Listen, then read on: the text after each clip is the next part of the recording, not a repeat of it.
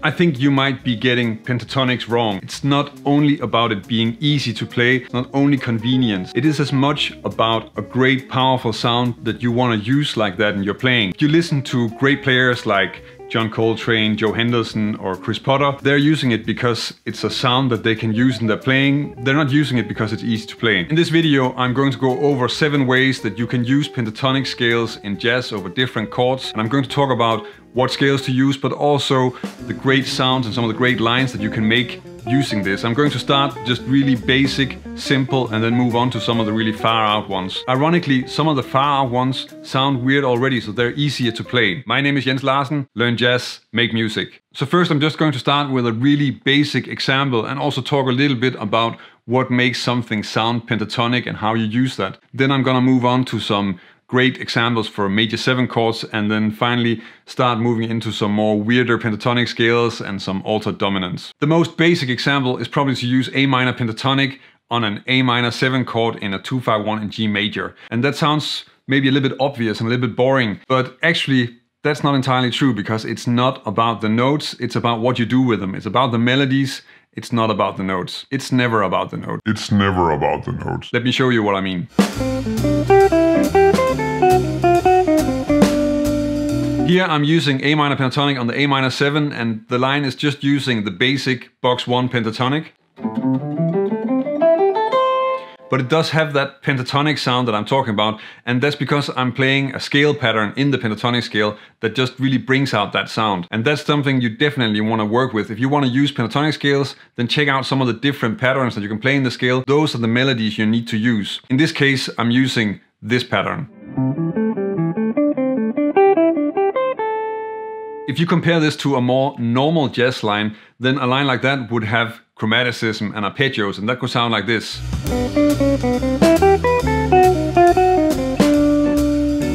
So if we have these two next to each other, you can see one has the pentatonic pattern, and really that is a different sound when you have this kind of open pentatonic sound compared to sort of the more closed bebop sound with chromatic enclosures and arpeggios with some extensions.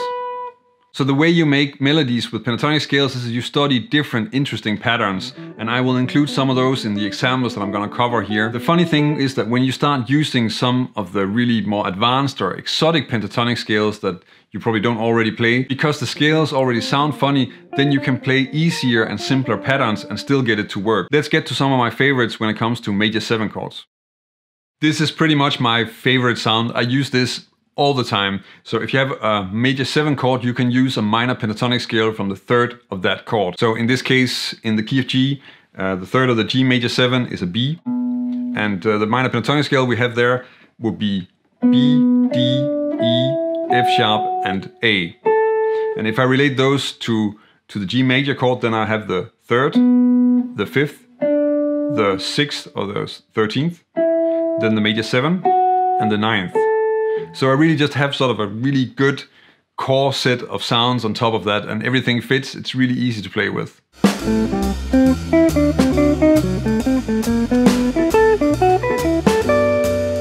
In this example, then the pattern that I'm using on the G major 7 is kind of easy to see in sort of a visual way if you're playing your pentatonic scales as 2 notes per string, which most of the time we do.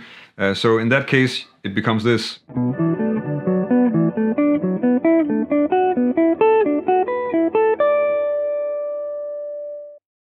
The next pentatonic scale that's a really solid choice from major 7 chords is to use the one from the 7th of the chord, and that's giving us a Lydian sound. You can think about it as using it from the 7th or a half step below the root. Of course, that's kind of the same thing.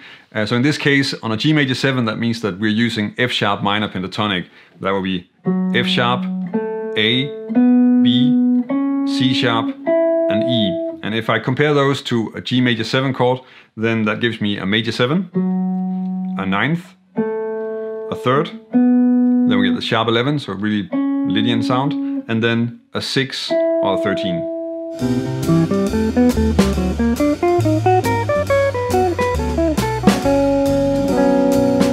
The pattern that I'm using here on the G major 7 is really making use of the fact that it's also pretty easy to move a pattern through a string set in the pentatonic scale. So I'm starting with this, which is of course just sort of the top part of this position, and then just moving that down to the next position, completely the same pattern, and down here. So I really emphasize that sharp 11 also. And of course, you can play that pattern along the entire neck. That would sound like this.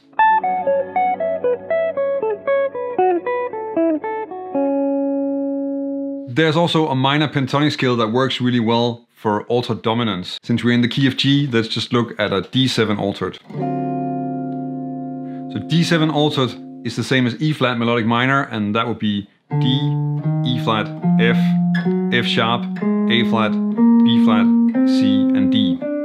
We have one pentatonic scale in there, at least one minor pentatonic scale, and that would be the F minor pentatonic, so F, A flat, B flat, C, E flat, and F. Against the D7, that's sharp 9, flat 5, flat 13, flat 7, and flat 9. It's a little bit tricky that we don't have a third, so when you start using this, because we don't have an F sharp, it can sound a little bit vague, but in most contexts you can actually still get away with it and get it to work.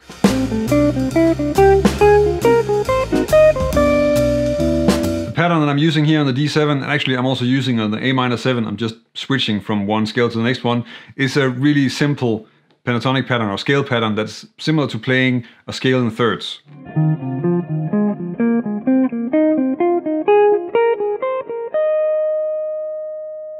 The minor 6 pentatonic is a great choice of scale if you want to improvise over dominance or if you want to improvise over a tonic minor chord. It's also really simple to construct. If you have an A minor pentatonic scale, then that's this.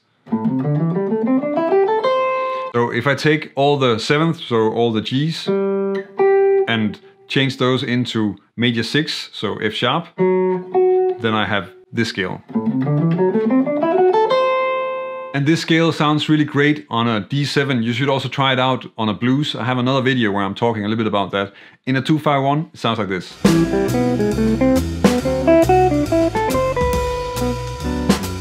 So as you can tell here, I'm going a little bit away from using patterns because of course the patterns are nice, but you don't only want to rely on that. You also just want to be able to play some melodies with that note set. Now we can start getting into some of the more funny or weird pentatonic scales that you can create.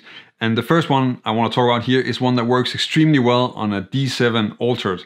And the best way to think about this, so the scale is called B flat major flat 6.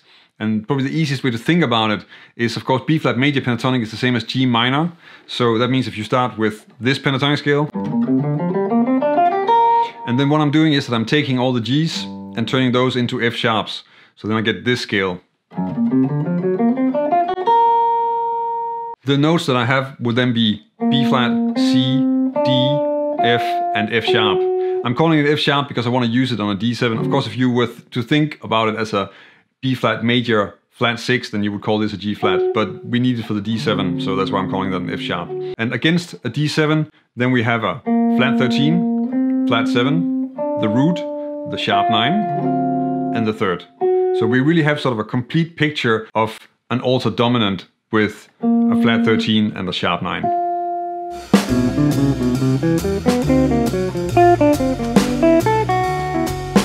And I think this is a great example of how you can actually play some really basic patterns. What I'm playing here is just this position, but then in sets of 2 strings. So I'm first just playing this and then moving up a string set and playing before I resolve back to the G major 7.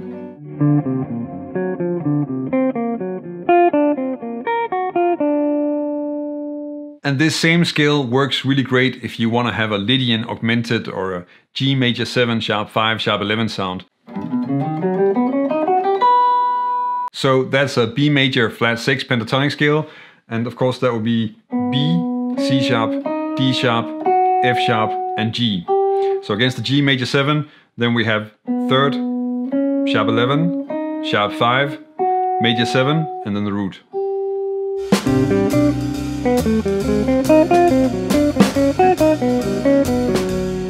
The way I'm using the pentatonic scale in this example is again just a really basic pattern. It's also pretty visual. That would be this one.